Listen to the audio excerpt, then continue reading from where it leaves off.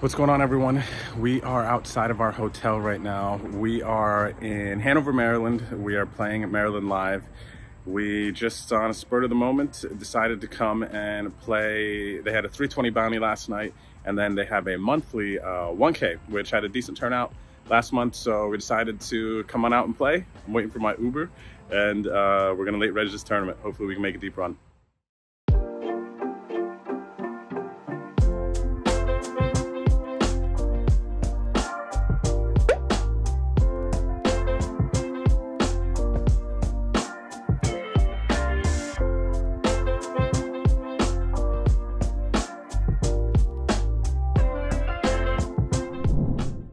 The first notable hand we have is pocket eights in the small blind at the 300, 600 big blind level. There is a raise in early position to 1200 in chips. I'm in the small blind here versus an under the gun opening range. I decide to just call, and we end up going heads up to the flop. The flop comes at 7-4-3 rainbow. I check to the raiser, and the initial raiser throws out 1,000 in chips. Pretty easy call here. And we go to the turn. The turn is a 10 of diamonds. So I'm going to check to him again. I don't think this is a spot where we're going to be leading out much. But turn goes check, check. And the river comes a queen of hearts. I decide to bet out here really, really small, trying to get value from some worse hands. I bet 1,200.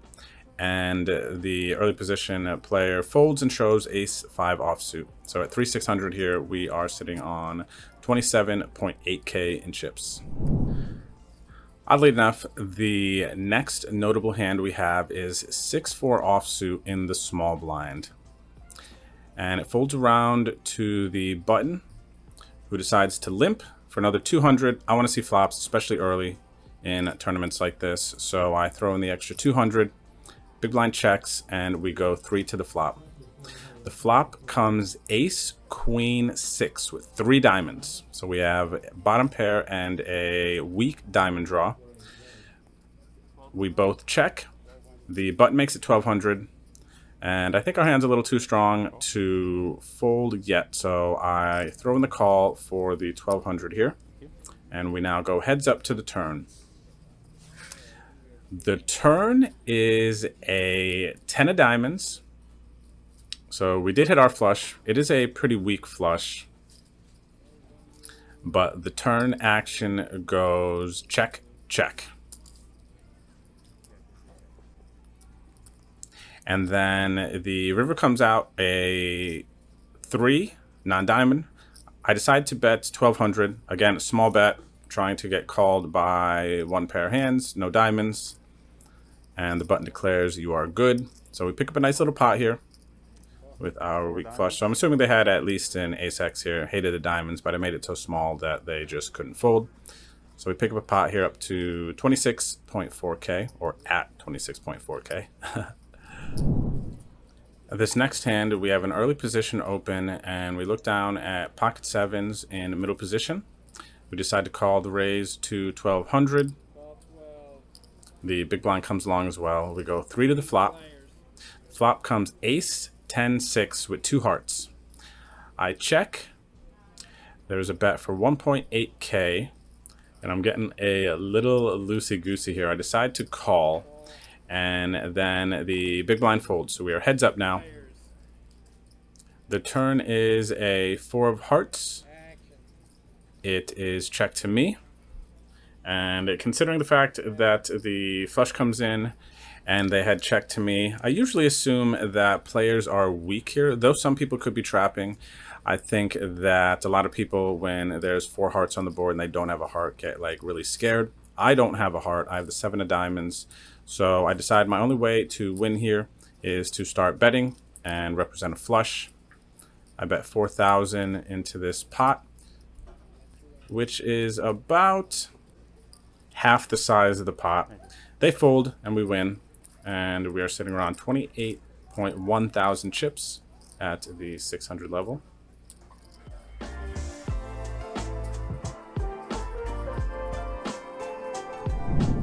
So shortly after the break, we look down at ace king, At the 400, 800 level, we raise to 2,000. The big blind defends. And the flop comes Queen, Jack, 3, Rainbow. The big blind checks. I decide to continue here. I bet 2,000 in chips. The big blind does call. So they could have a queen, they could have a jack, they could have draws, they could have a lot of things here. The turn comes a 4. And they check again.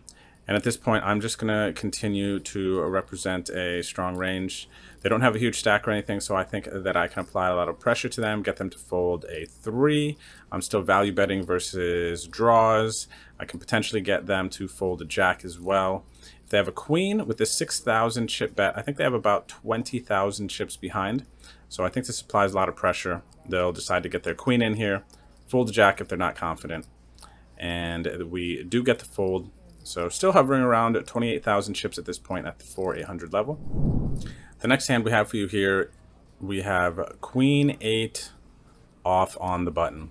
We have a casual player who seems a bit splashy, who opens up in late position to 2,000 at the 4-800 level still. And I decide to play in position, occupying the button. Small blind calls and we go 3 to the flop. The flop comes 8 deuce deuce with 2 clubs. Small blind and late position both check. And with my queen 8 off here and my top pair and the flush draw out there, I definitely think I need to start betting to protect my hand from overs, get value from draws. I decide to bet 5.5k and both players call, which is okay, but kind of a little concerning at the same time. But it's fine, we do have position, so we'll go from there. The turn comes a 5. It does not bring in the club draw. And now the small blind actually leads for 15,000 chips here. And the late position player doesn't take too long before going all in over the 15k lead. And I'm like, okay, I guess my top pair is not good here. Actually, not, I guess. It's like not that hard. They're just never bluffing here at all. So I fold, and now I'm down to 14.5k in chips. So a little under 20 big blinds. The two opponents in this hand, the late position player was getting trappy with pocket 8s. They flopped the boat, and small blind had king 2 of hearts. So trips versus a full house here. So unfortunate for the small blind, but wow, one outer with the 8 actually, because I had queen 8 as well. We look down at the pretty pocket queens at the 1,000 big blind level. It folds around to us in the hijack. We have 14 big blinds, and we could probably raise, but I decided to just jam. The big blind had a lot of chips, and I thought could call us lighter for sure.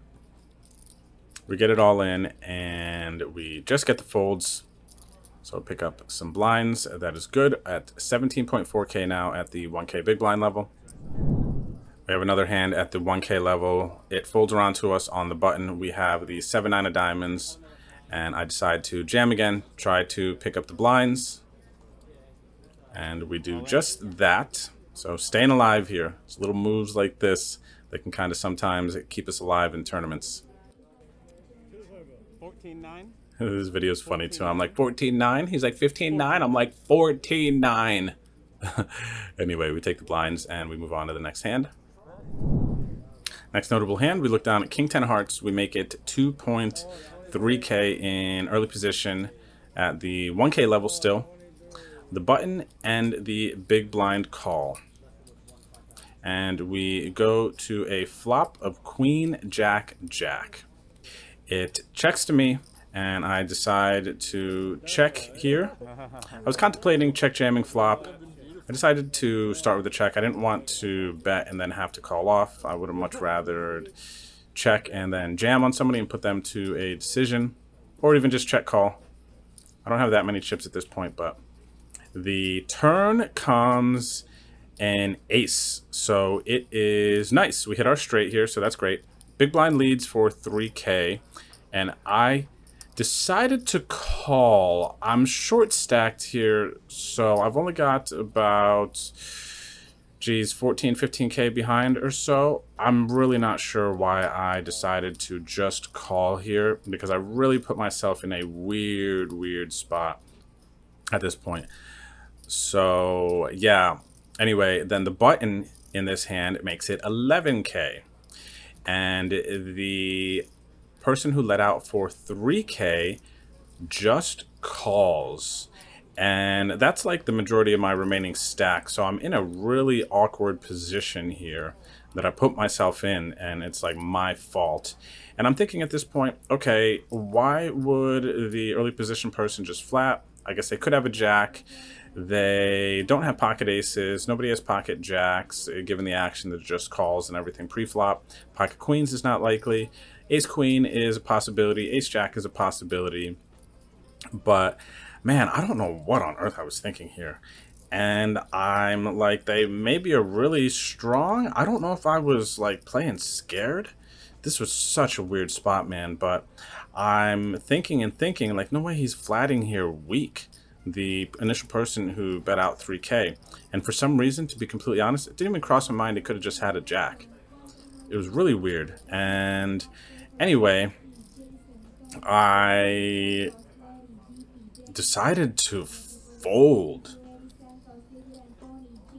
What am I doing? Legit, man. This feels like just terrible. I can't even believe that I let this get on the vlog.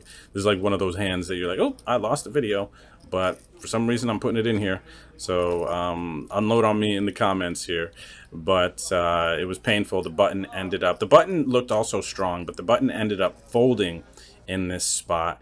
And they talked about the hand after, and the person who led 3K called the 11 ended up showing that they just had trips. They did not have a straight, they did not have a boat, they just had like a jack 3 clubs or something like that. And man, I literally just like sat and thought about this one for a minute, and I don't even know where the disconnect was. So you guys should just unload on me in the comments. I'm actually going to create a burner account and unload on myself in the comments after this one. The less than 10 big blinds. Ace-5 off in the cutoff with 10,000 in chips. We make it 7,000. We get called, and we have, geez, like 3K behind. We put it in on the flop, and we end up on a queen high flop. We put it in, and we end up losing to the button, who had queen jack off. So we bust out of this tournament, and I made such a massive mistake with that king 10 of hearts hand. I don't know what I was thinking. I can't even like process even looking at it now. I think that was somebody else who possessed my body during that hand. But I love playing at Maryland Live. They're running a bunch of tournaments now, the most in the relative area, because the other casinos in Pennsylvania and Maryland aren't all the way back yet. But Maryland Live is pumping out tournaments. So I love playing here. But we, yeah, blundered today in this one. So I do hope that you did enjoy the action we had here. And yeah, hope you tune in for future vlogs. And that's it. See you later. Thanks for tuning. Cheers. Hey everybody, thanks for making it to the end of my video. No one does that, do they? All right, look, I respond to comments, so please leave a comment below the description and let me know what you think. Let me know if you have any questions. Otherwise, check out some of my last videos here, and don't forget to hit the subscribe button here. All right, my name is Drew. Peace out. Catch up with you later.